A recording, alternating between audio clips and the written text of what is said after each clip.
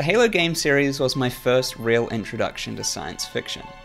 In this universe, humanity is spread among the stars, but it was met by an alien force called the Covenant, intent on human extermination.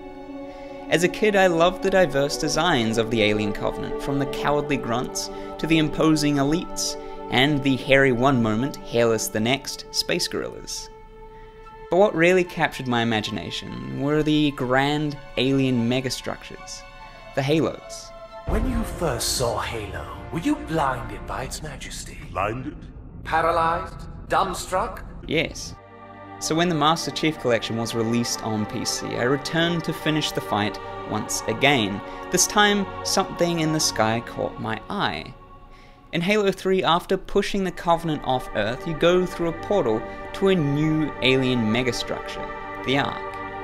After landing on the Ark, if you look up, something spectacular hangs in the sky. A galaxy. That's our galaxy. We're beyond the rim. 2 to the 18th light years from galactic center, to be precise.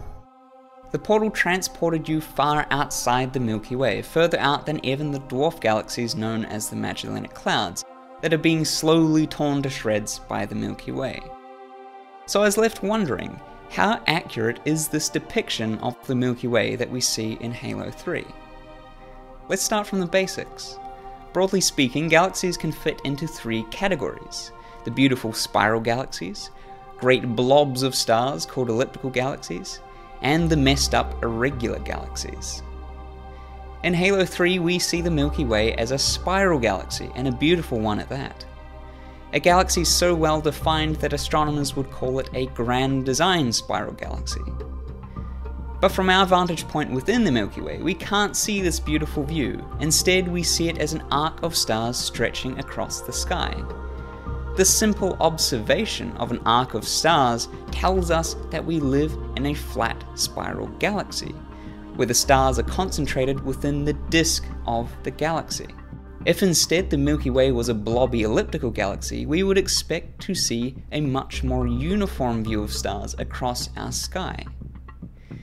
So they got this part right. Our galaxy is a spiral galaxy. But something more interesting is the structure towards the middle of our galaxy.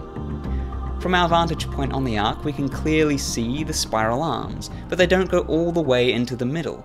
They stop short, giving way to a single bar of gas, dust, and stars, which leads to the galactic center.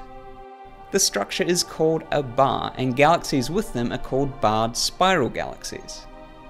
So is this right? Is the Milky Way a barred spiral galaxy?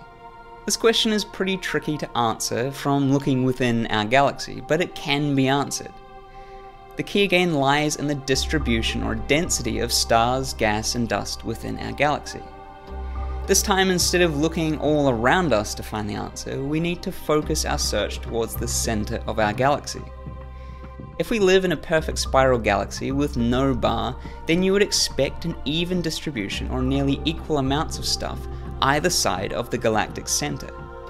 But if the Milky Way does indeed have a bar, then you might expect to see an uneven distribution of stuff around the galactic center. Observing the center of our galaxy is pretty tricky though, since our view is obstructed by nebulae. But we can cut through the nebulae if we observe light with wavelengths so long that they don't get blocked by the gas and dust within the nebula, like infrared light.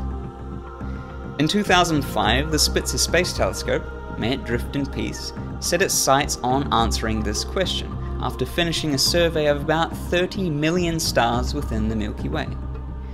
By counting the number of stars and their distribution throughout the disk of our galaxy, a clear asymmetry or uneven distribution of the stuff in our galaxy was revealed.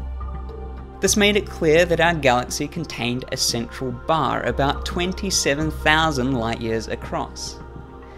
Along with that announcement, NASA released an updated artist's impression of what the Milky Way would look like from outside the galaxy, or 2 to the 18th light years from galactic center, to be precise. Now that I think about it, this artist's impression released in 2005 looks pretty similar to what we see on the Ark in 2007. Curious. Yes, isn't it? Did they actually use this NASA illustration as the basis for the Halo 3 Milky Way?